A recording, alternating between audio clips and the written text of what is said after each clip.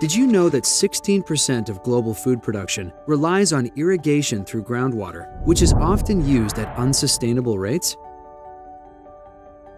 While irrigation is an idea still growing in Saskatchewan, it's not new to many parts of the world. In the American Midwest, two interconnected aquifers, Ogallala and High Plains, have created one of the largest agricultural economies in the world. However, some regions dependent on these groundwater aquifers are using them at unsustainable rates. Much of the southern part of these aquifer systems could be depleted as soon as 2050. California's Central Valley, another major agricultural region, produces more than half of the fruits, vegetables, and nuts grown in the U.S.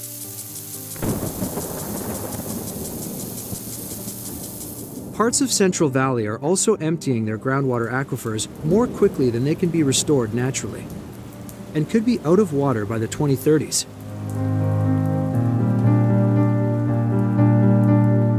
But what does this have to do with Saskatchewan?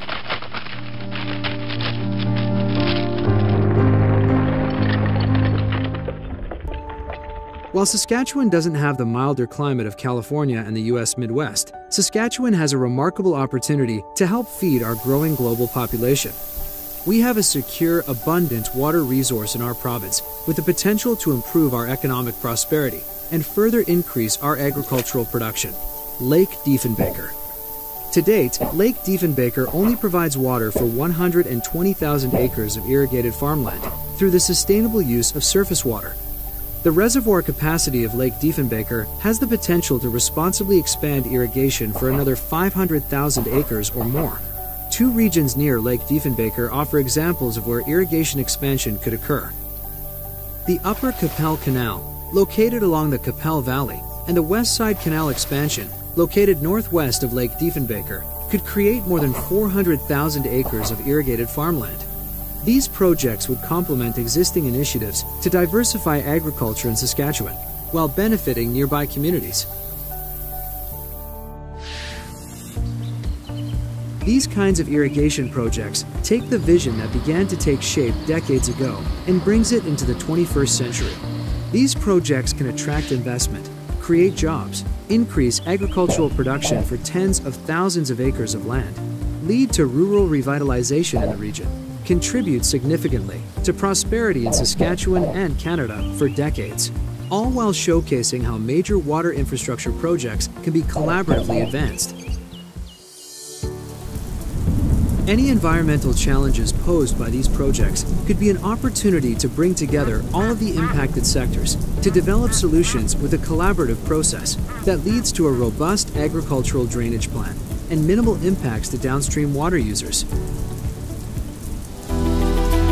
The Upper Qu'Appelle Canal and West Side Canal expansion are more than just infrastructure projects. They represent a bold new direction and investment in Saskatchewan's future. The Upper Qu'Appelle Canal and West Side Canal expansion are a sustainable use of Saskatchewan's abundant supply of surface water. Saskatchewan leads the world in cutting-edge agricultural and biotechnology research, making breakthroughs in how we feed the world. With the addition of more irrigable acres, farmers can focus on producing high-value crops in demand, home and abroad.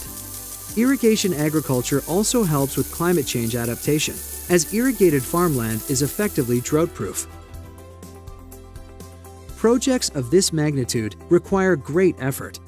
They require the will of the people to see the future with a vision of prosperity.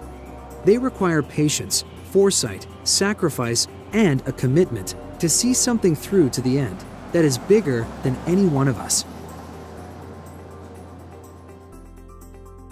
It's time to grab the opportunity in front of us and run with it, because no great thing is ever created suddenly.